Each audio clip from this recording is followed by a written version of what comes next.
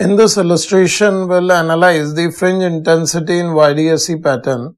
Here we are given that in YDSE, slits are separated by 0.8 mm and illuminated with a monochromatic light of wavelength 7200 angstrom.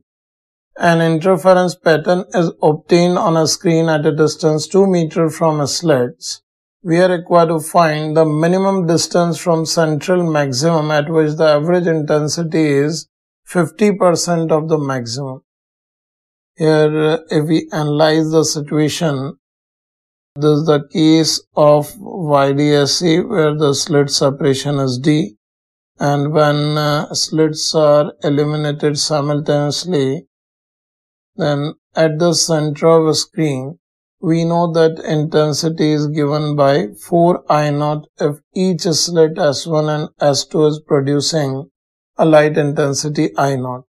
And at a distance x from the center, the path difference at point P we can calculate. Here we can write at point P,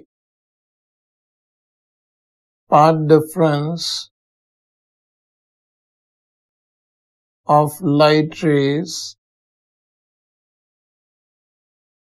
from S1 and S2 is, this path difference we already studied in concept videos, that it is given as small dx by capital D, where capital D is the separation between a slit plane and a screen and a small d is the separation between the slits. And corresponding to this path difference, we can calculate the phase difference phi as 2 pi by lambda multiplied by delta, which is 2 pi dx by lambda capital D. And intensity at point P we can write as IP is 4I0 cos square phi by 2. This also we have already studied.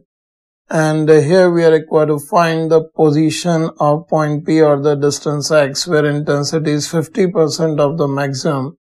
That means we are given that IP is equals to 2I0, which is 50% of the maximum. This 4I0 cos square phi by 2. So here if we analyze, the value we are getting here is cos phi by 2 is 1 by 2 root. That means the value of cos phi by 2 we are getting here is 1 by root 2. So in this situation, the value of phi we are getting is pi by 2. So if we have got the value of phase difference, correspondingly we can calculate the path difference. So here we can equate this phase difference with 2 pi dx by lambda by t if this is equation 1. So we can write from equation 1, 2 pi dx by lambda d should be equals to pi by 2. On further analyzing, this will give us the value of small x is equals to d lambda by 4 small d. If we substitute the values, we are having capital D is 2 meter multiplied by value of wavelength is 7200 into 10 to power minus 7 divided by 4 times small d. The separation between slits is 0.8 mm. That is 0.8 into 10 to power minus 3 meter. You simplify, this will give us 4.5 into 10 to power minus 4 meter, or the 0.45 mm. That is the result of this problem.